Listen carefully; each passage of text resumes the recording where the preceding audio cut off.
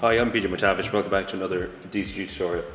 So this one is literally going to be a tutorial just like the screw lines one. I was asked to do one on the Dihedral angles, which you see here.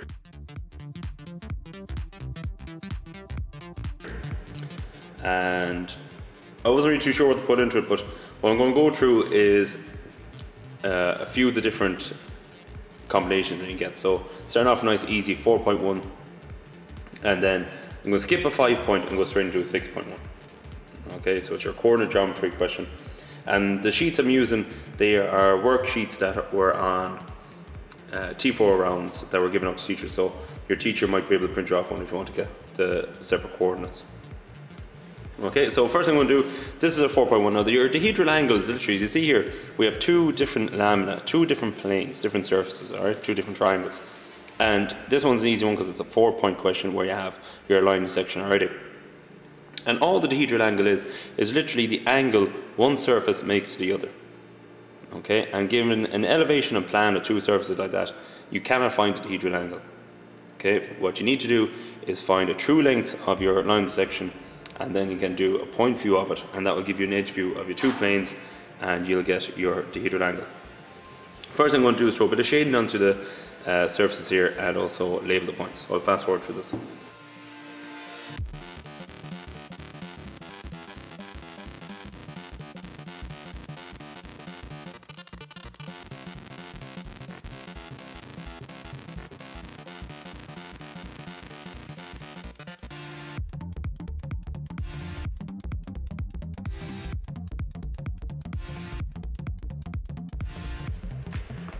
Okay, so there we have the planes ABC and ECG.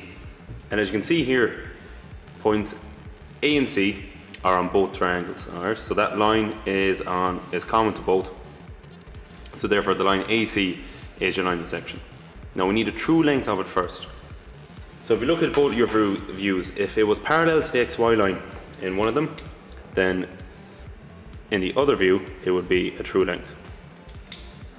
But as we see here, neither of them are parallel to the XY line. So to find the true length of the line of section, first thing you need to do is project perpendicular to the line of section.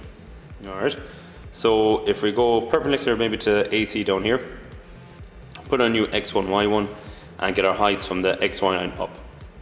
Alright, or you could go up this direction, or you could go down from here. It doesn't really matter, but as long as it's perpendicular to that line of section.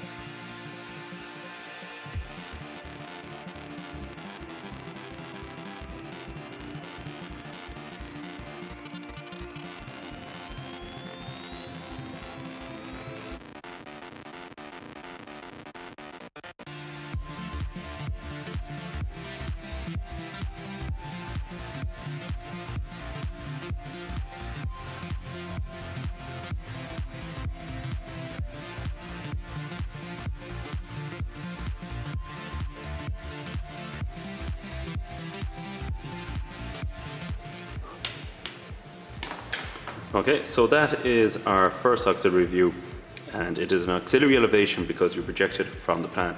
Now, what are we trying to do here? We're trying to find a true length of the line of intersection. So the line of intersection is your AC line, so therefore this is a true length down here in plan. Why is it a true length? Why did we go perpendicular first? Why is it a perpendicular angle to the line section here for the first view? So remember, to find a true length, for this to be a true length here, in the previous view it has to be parallel to the XY line.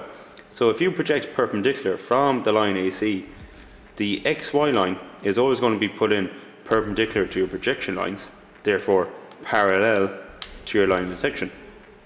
Okay, so if it's parallel to the line to the XY line here, then it has to be a true length in your auxiliary view. Okay, so now that we have a true length of the line, we can look straight in at it, right in here, and get a point view of that line AC. And if you get a point view of two surfaces like this, of the line section between two surfaces like this one we have here, it will give you an edge view of the two surfaces. And once you have an edge view, you can look straight in at it and put in your dihedral angle. So we're projecting parallel this time. Now I've loads of room left or right. I might go left, just looks like we have more room. You're projecting from this auxiliary elevation, therefore you have to go from this XY line back. Now there's not too much room there to save with a datum like we did in the elevation, so I'm just going to measure from the X1 back. Alright, so project out parallel to the true length here of the line section out to the left, and get your heights from the X and Y1 back to plan.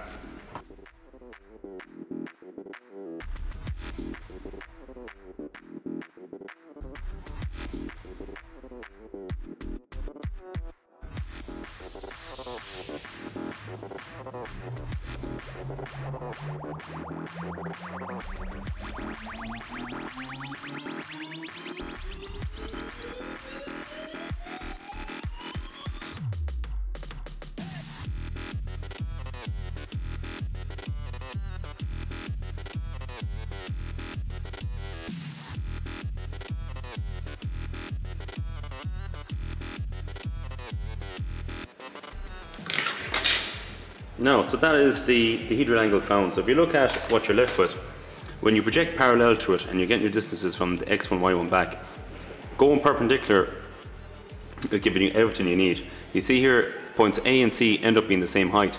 Therefore, the line is a point view. So by projecting parallel to it, it's giving us a point view.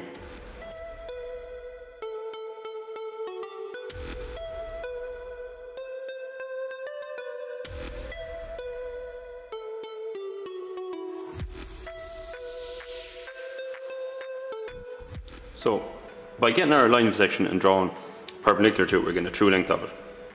Once you get the true length and you project parallel to it, okay, so all these lines are parallel to the true length here, you get a point view of that line. So this point here represents the line AC. And if you see a point view of the line of section between two surfaces, it's going to give you an edge view of the two surfaces. So this is the edge view of the triangle ABC. This is an edge view of the triangle ACD. And then your dihedral angle is just the given angle, okay, the angle in between them. Now with a 6-point question, a 5-point question, you might end up with an X shape out here. And I was asked before, which one of the four angles is your dihedral angle, which you see here.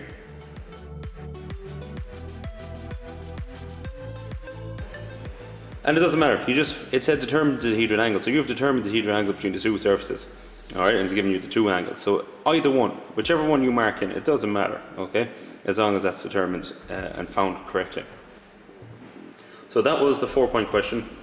And I might keep this one short and sweet and do the 6.1 in the next video. So as always, I hope that helped, and we'll see you in the next one.